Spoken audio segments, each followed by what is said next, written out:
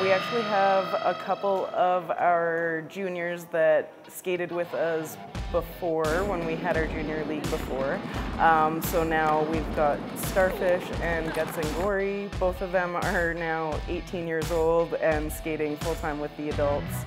So watching them grow from 10 years old and up has been pretty wild. The people that they have grown into and the skills that they have on the track is unbelievable.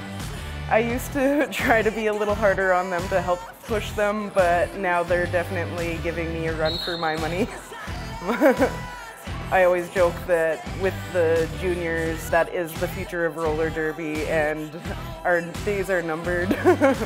I'm like, they're coming to join us, and they have nothing but good things to add to the leagues that they're skating with.